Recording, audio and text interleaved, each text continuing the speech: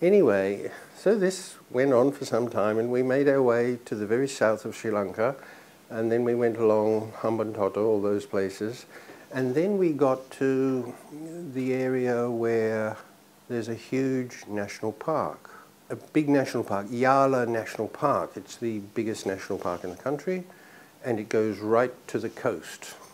So we decided, that's going to be a little bit more difficult to walk along here because there are no villages or towns or anything. Anyway, we set off, and almost immediately we realized that we had a problem because there were so many small rivers running from the forest into the sea. So some of them were quite deep. So we had a choice either to swim across them, or sometimes we could walk across them. But more often we thought it best to walk up the bank of the river when it got smaller, cross over and then come back down again. So we did this. Anyway, on one particular occasion we came across some fishermen on the beach. We talked to them and we continued on, and after we'd passed them some time we came to a wide and appeared to be quite shallow river. So we hitched up our robes and we started to cross the river, and the fishermen started shouting and trying to attract our attention, and we couldn't understand what the problem was. Anyway, we kept on walking and they got even more animated. And one of the men was shouting out, "Kimbula, Kimbula, Kimbula." And I knew enough Sinhala at that time to know what that meant. It meant crocodiles. So we got ourselves out of that water really very, very quickly. And as a consequence of this, we realized we are not going to be able to walk all the way along, because we would have had to cross many such rivers, and many of them had crocodiles in them. So reluctantly we decided to abandon our plan to walk around Sri Lanka, and then bit by bit we returned to Kandy. I visited lots of other places, particularly the Aranyas where forest monks lived. I became familiar with their lives and their practices.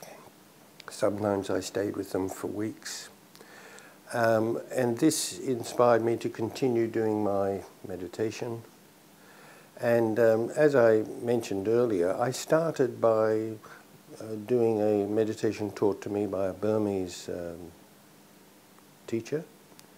And then, although I didn't mention it before, when I was in India, before I'd become a monk, I had done a course with Goenka, one of the first courses that Goenka had done in India.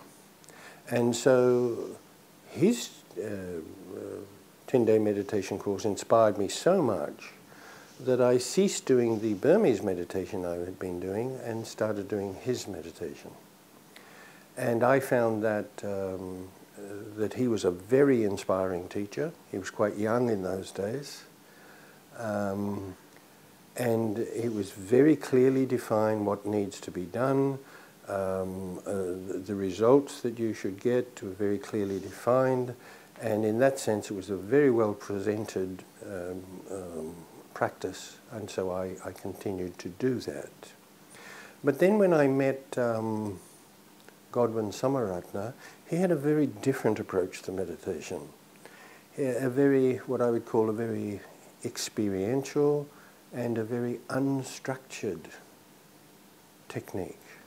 So it seemed to me that most meditation practices are very structured. You do this on day one, you do this, and then you sit in this way, and you've got to do that way, and then you put your hands in this way, and it's very, very structured. And for a beginner, that can be very helpful. But later on, I think, first of all, everybody who starts meditating is different. And the reality is that different people respond better to different approaches.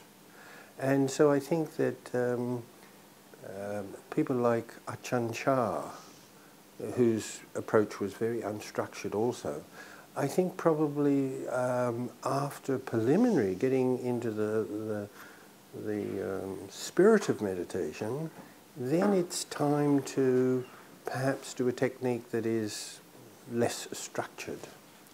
And this is what Godwin taught. And so I started basically learning, listening to his ideas and adopting his practices. And basically his practice was just simple mindfulness. You don't necessarily have to sit for a particular time, nor in a particular posture. And as much as possible, you try to be mindful, not just when you're sitting in meditation, but when you're doing other things as well. So, for example, he always used to be very quiet when he ate.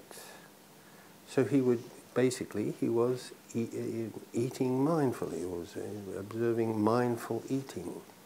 And watching him and being with him over a period of time, I came to feel that he was somebody whose meditation had transformed them a great deal in a most admirable way. And so I started basically doing his meditation, and that consisted of mindful breathing, mindfully going about your daily life,